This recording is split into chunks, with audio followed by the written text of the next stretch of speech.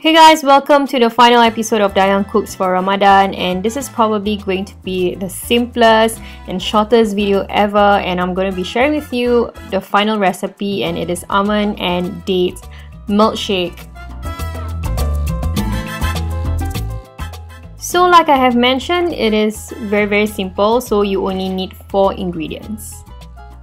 Firstly, you need about 15 to 20 dates. It really depends on how much you want to use. About 2 tablespoons of honey, about 3 cups of fresh milk, and finally some ground almond. Alright, so let's get started.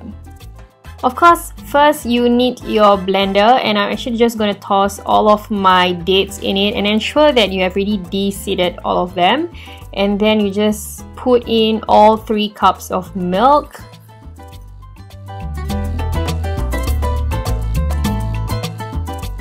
Also, you want to add in your 2 to 3 tablespoons of honey. It really depends on how sweet you want your drink to be. Like for me, I don't really like my drink to be too sweet because the dates itself is really very sweet. So I just added in about 2 tablespoons of honey, and this is going to take a while. So just bear with me.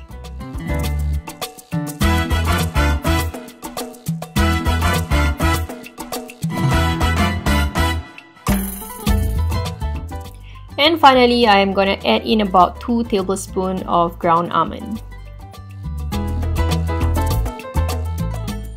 Yeah, so that's all you have to do, and like I said, it's very simple, so you're just going to get that blending started right now.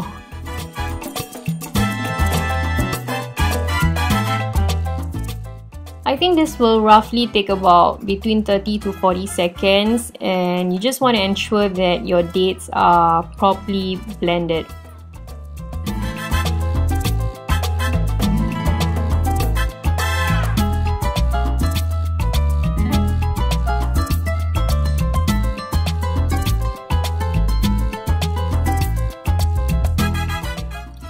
Okay, and we are done. So we just want to remove the pitcher of the blender, and for me, I just prepare like a mason jar, and then I'm just gonna pour some of that into the mason jar. And actually, you can actually just put in some ice inside, but I'm not gonna do that because when I'm filming this, I wasn't gonna drink it right away because it wasn't breakfast yet. And then I will just normally add in some ground almond at the top, and just for video's sake, I'm just gonna garnish it with some dates, with a date actually, and a straw.